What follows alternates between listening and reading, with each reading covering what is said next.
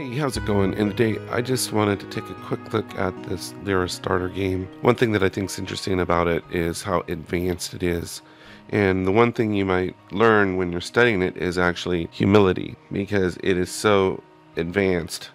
And I just want to give you a sneak peek at what I mean by that. That's just one small aspect of this game. One little tiny screen. I gotta show you this. So if we go into Unreal Engine, and I already have it downloaded, it's free. I'll click here and I'll just go open it. It takes a while for it to load in initially, but it is a master class of what Unreal Engine is capable of doing as far as game development. And if you can master this, if you could master just this one aspect of this game, or even just aspects of this game, then you are well on your way toward mastering Unreal Engine. But hopefully one thing that I found in looking at it is just how humbling it was, because it is so advanced and involved. And I don't know why that error keeps coming up, that message keeps coming up. I'm going to actually try and break down certain components of this game, but obviously it's going to take some time to deconstruct, because not only is it advanced, but it's using the latest features as well. If you can just even find one component of the game that you like and just try to break that down. Okay, so this is it loaded in, and what I wanted to show you was, if you come over here in the content directory, here's our content directory, and there's all these folders. Let's just go into UI, and I believe it's menu, let's see, credits, this is right, credits, not credits, HUD, no, HUD isn't it, front end, foundation, see, just finding what I'm looking for. I believe it's called loading screen. So let's just see if I can find it this way. Loading. Here it is. This right here. So search for W Lyra logo loading screen. Okay, I take that back. So search for W loading screen default.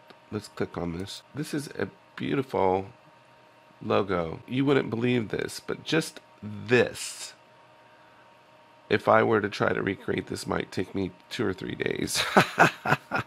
Maybe even longer. I would be curious to know how long it took them to come up with this. So there's a lot going on. You can see there's this background moving here, there's a moving material there, but I was particularly intrigued by this thing, whatever this is. So just if you look at this just from an art standpoint, the amount of creativity, the layers on here. And so what's interesting is if we click on the loading screen, and this is what I want to show you real quick, and we come up here, edit it, we'll double click that, you'll see we have more options here to drill down. And this moving thing right here, this, I don't know, that I guess they call it constellation. Let's double click on that, and now we're in this area. It says loading symbol, that's our image. So let's browse to the asset, and then it's here somewhere. Oh, it's right here, the symbol. We can see it here, there, that's what it is right here. And then if we go into here, this is the curve from which it's apparently built with the different colors. So that in itself is something else. And let's click here, double click here, loading sign. I think this is the one I want. I'm going to browse to this asset. Where is it? Here? Oh, here it is. See where it says MIUI loading symbol. So look how far we're already in. This is the one I'm actually looking for. And if let's go in, I think we can go in further here. Now look at this. I want you to take a look at this and tell me honestly, how long would this have taken you, would take you to create, just out of curiosity? And how much knowledge would you have to create this? Look at this. So, you know what it reminds me of? It reminds me of those, those electrical boxes you see the guy on the side of the road, the phone guy, and it has just a ton of wires in there. That's kind of what this reminds me of. Could you figure this out? And look, this is just one component of this. Just one component. We haven't even looked at all this stuff. This is just that thing in the background coming in. That's just that. Is there a lot to learn in Unreal Engine? Yes.